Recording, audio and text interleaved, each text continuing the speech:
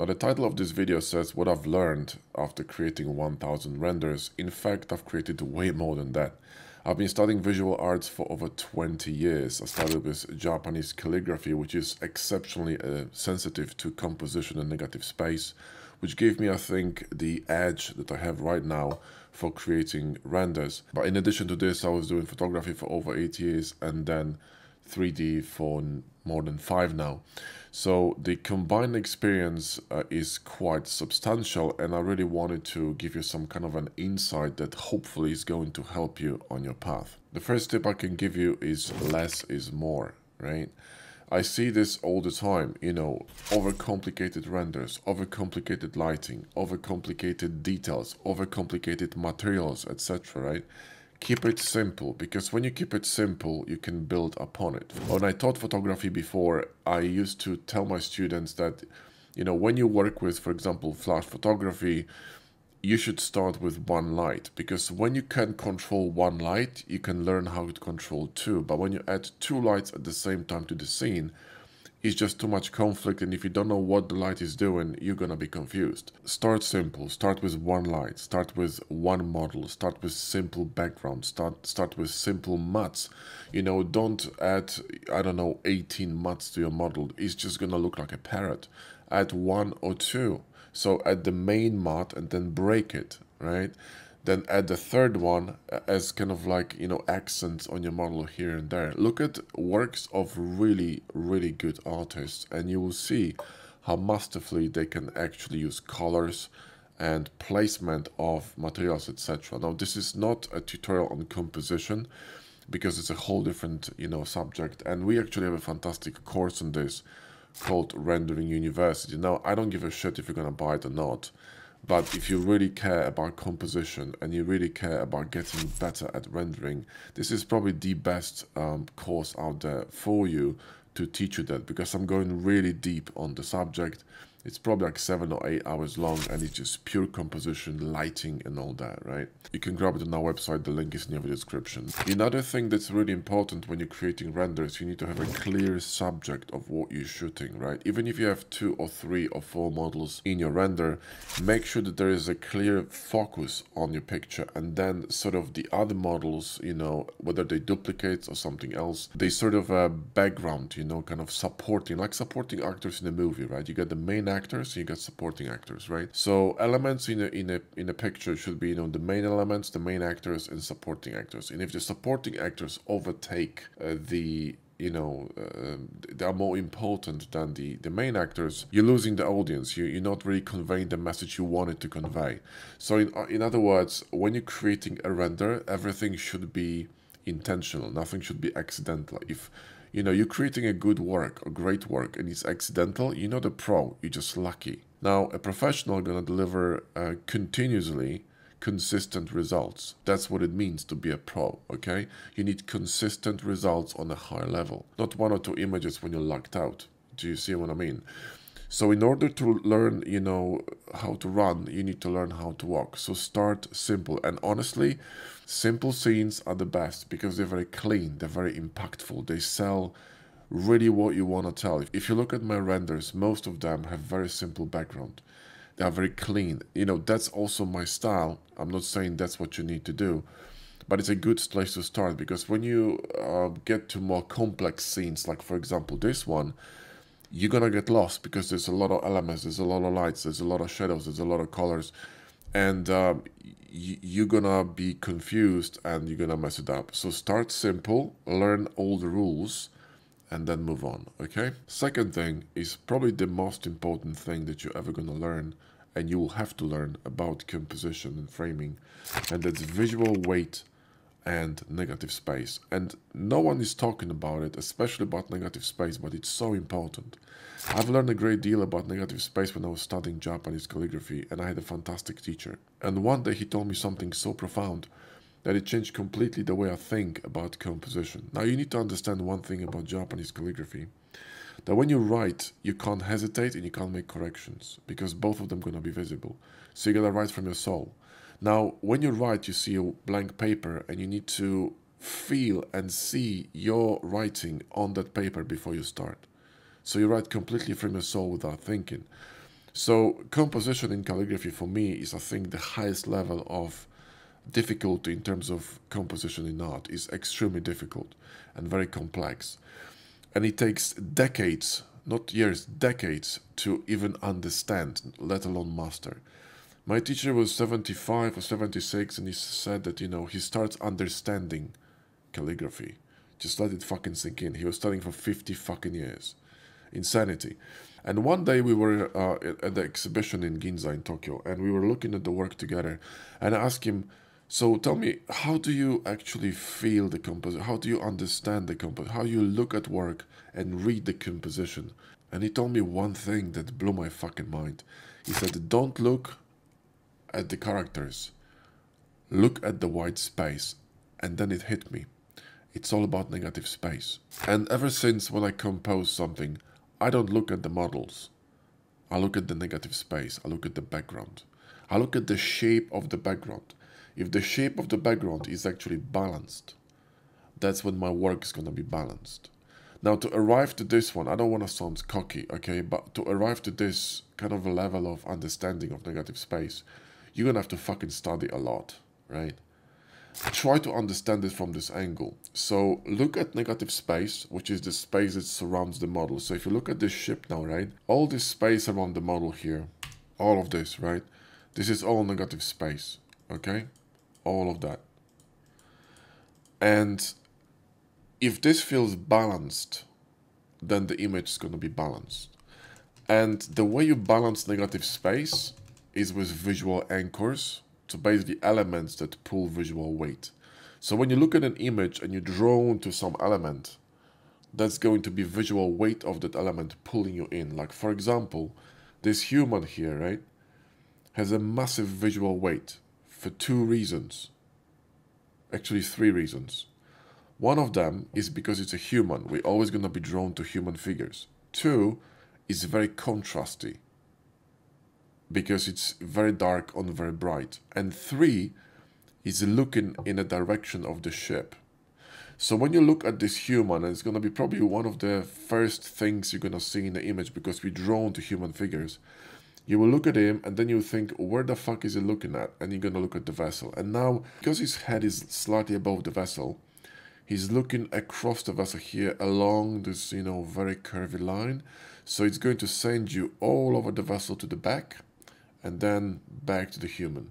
And then eventually you're going to notice the text, because it's a little bit faint, but it's a text. We're also drawn to text. So text also have quite massive visual weight. But then when you look at the vessel itself, right, you will notice that there are a lot of contrasty elements. Like for example here, then you got it here, then you have here, here, and here, right? And of course at the back. So you got kind of islands of visual weight between which you're going to be dancing, right? And this is exactly why most of these ship areas are clean and there's no additional detail. So you can glide from area of detail to area of detail and admire the whole image. Now the whole idea of a good image is to keep you circling in that image as long as possible between interesting visual anchors. So you've been pulled between visual weight sort of areas like islands from 2, and you need this sort of beautiful you know, empty spaces between them in order for your eyes to relax and glide from 2. Do you understand? So you got negative space that's built around the models, and you got negative space on the models as well, because that's also a negative space. Just it's on the model, okay? It's like a second level of negative space. So if you think this way, you'll understand it. Now let me give you a practical example, okay? This image has 3 issues. You're probably not going to notice them, but if you do, well done. One of them is here. Another one is here. And the third one is this triangle here. It's breaking the flow of the wing. You see that? The wing is beautifully flowing like this. And you want to continue all the way here, but you get distracted in this area. It doesn't flow well with the whole design of the ship, which is very curvy. The same here. The spokes underneath is kind of like a you know, dark belly of the ship, and it breaks this beautiful continuity of this line. And this one, the same, is just a reflection, and it shouldn't be so prominent. So now let me show you the same image but fixed, right? I'm just gonna turn it on now, and look how calm it looks, right? I also added some decals here and there, but do you see the difference? How clean this now is, right? Without these small elements. So tiny elements like this can ruin your composition. And the more of these elements you see, the better your understanding of composition becomes. So study really good art. Don't study shit art. This is the problem with AI. People say, oh, AI is going to take over. Fucking, bullshit. There's an interesting video on the internet where it's been discussed that AI is just basically spitting very similar images, very similar type of images, right? So basically garbage in, garbage out. There's so much garbage on the internet. Only, I don't know, 1 or maybe 2% of images are actually good. The rest is shit. So AI is basically learning on shit images on Facebook, Instagram, or, whatever. Because people post crap. They have no idea how to frame pictures, how to frame, how to create good imagery. And there's only a handful of people who can do that well. So AI is basically, most of the AI spades from Midjourney need a lot of work. The composition is off, the detailing is off. It's just, oh shit, right? So, in a nutshell, I wouldn't worry about AI too much. By the way, hope you understand this, because visual weight and negative space are the most important things to master if you really want to get good at composition and lighting. And it goes to everything. Modeling, detailing, texturing, it applies the same principles, because it's all about negative space and it's all about visual weight. So keep studying your imagery and you're gonna get better and better and better. But remember, study good art, don't study shit art, because it's much easier to learn good shit from scratch than unlearn bad habits. This is really difficult to do, which is exactly why we created Jumpstart calls for you guys, for beginners, to teach you from scratch, all the good habits, how to set the UI, how to model, how to detail, how to texture, how to render. And you can get this course for free. We got almost 100,000 students right now enrolled. It's very popular, so go ahead and get it if you're new to Blender. And I have a few tips on composition and rendering, so you can learn this and that. But if you're really serious about studying, I would highly recommend Rendering University course, which is also on our website. Now, that was a really long bit on visual weight and the negative space, but honestly, guys, the most important thing that you ever learn if you really want to get good at framing, composition, and even modeling and design, because the same principles apply in every single of these disciplines, okay? So now let's move on to tip number 3, and that's gonna be keep it consistent. So when you create a portfolio, I often see this, you got fucking chairs, blenders, fucking sci-fi guns, I don't know, blonde hair, tits, fucking all over the place. Just keep it consistent, because when you niche down and when you find something that you really like, and it's really crucial, find something that you like, keep your imagery consistent, not just in style, but also in type. If you go to my portfolio, it's going to be sci-fi, hard surface. I don't do anything else. You're not going to see any fucking, park benches. It's just sci-fi, right? So keep it consistent. It's really important, because if you were applying for a job, think about it, and someone is asking you, okay, so what can you do? I said, well, I can do a bit of typing, I can do a bit of emailing, I can do a bit of marketing, I can do a bit of car washing. So what the fuck are you? You're nothing. You're just a jack of all shit. Focus down and keep it consistent. And this will teach you how to be consistent with your renders. And that will teach you something very, very important, which is tip number 4. And that's building your own style. Because when you're all over the place, and when you're trying to copy this guy, and trying to copy this guy, and trying to copy that guy, you're not going to be yourself. You're going to be someone else. You need to be yourself. Now, to become yourself, to have your own style, granted, it takes a lot of time, but you need to strive for it. You need to go for it. You need to keep building these abilities on the way. So when you're being distracted by other people, you can get inspired, but don't get overwritten. Do you see what I mean? Try to flesh out your own style. And honestly, if you follow your heart, right? If you follow what you really want to do, it's going to come out. So don't try to be someone else. Just be you. And it's going to fucking work. Another thing that's important, do not try to be popular. Because if you're popular, you're not yourself. Unless you're popular for a specific reason, because, you are actually genuinely original. That's fine. But if your images get likes on Instagram because you repeated what other person is doing, you're not really fucking improving. You're just actually regressing, okay? So don't try to be popular. Try to be you.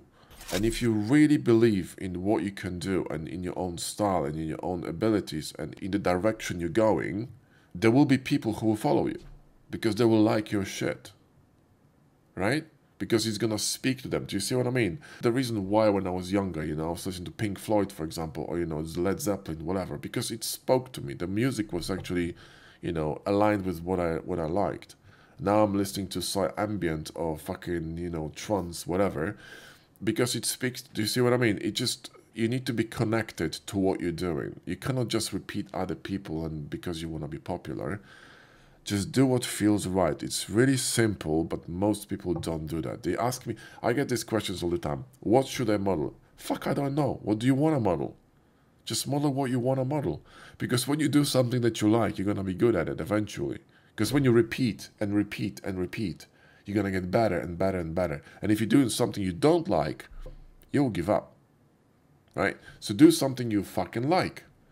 And then you're going to get better and better and better. It's just simple. So forget the fucking likes, forget the fucking instant gratification, forget this millennial bullshit fucking Gen Z rubbish, and just do it the right way, okay? Be you. Sorted. And now the last tip. Don't get cocky and keep your head down and keep studying. Alright? The best people out there never stop. And that's why they're the best. So if you are going to achieve something, don't fucking look back. Just keep moving. Okay? Achievements are in the past. You are chasing the goal in the future. So keep studying, keep improving, and you will see something very interesting that could actually slightly affect you. But when you look at it from a right perspective, it won't. And what I mean by that is that when I create a render, right, and I publish it on my ArtStation, whatever, there is a time, you know, a month, 2 months, maybe later on, when I suddenly don't like that render. And the reason why I don't like it is because I improved and I saw things I didn't see before. Or I didn't see on the day when I created it. Because you can miss stuff. Like, for example, you know, in this case, you see it on the screen, right? I missed this bits when I was, you know, first time rendering it. I didn't see them. But when I brought them to Photoshop, I was like, oh shit, that looks like garbage. I need to fix that stuff, right? Occasionally, you know, even an angle, change of an angle is quite important. So sometimes when I render something from a specific angle, I adjust materials, I adjust the lighting, well, lighting obviously, but materials. Let's say a material is a bit too bright, I'm gonna dump it down and make it a bit more dark. So I don't change the lighting because I like the lighting, I change the mats. Okay, I change the background, you know. But sometimes you don't see things, you miss them, and you produce a render, you think it's good, and a week later it's like, what the fuck is this shit, right? So it doesn't mean that you're shit, it actually means you improved. So switch your thinking, you know, the way you sort of perceive yourself in this light, right? From, you know, being, oh shit, I suck, so, oh fuck, I improved. Do you see what I mean? It just, you know, it's a bit of a different approach. Again, don't get cocky, because remember this, right? There is no such thing as complete mastery. It just doesn't exist. Doesn't matter how fucking good you are. You're gonna be always improving, right? And the funny thing is that the more you know, the less you know. And it's actually true. Because the more you know, the wider are your horizons, the wider is your actually perspective on things. The higher, you know, the higher you sit and you can see more. And the more you can see, the more you're fucking amazed on how much you don't know, okay? I'm learning every day. Every day, every single render, every single image, I'm actually still studying, right? And improving and perfecting. And sometimes, you know, even when you see other people's work, you get inspired. It was like, oh shit, that's actually an interesting way of thinking, and you try to adapt it to your own style. Yeah. So anyway, hope it helps you out, guys. Like I said, if you're new to Blender and you want to learn, grab our Jumpstart course. But if you're really serious about rendering and imagery, get Rendering University, because this shit is good. You're not gonna regret it. Thanks for watching. See you in the next one.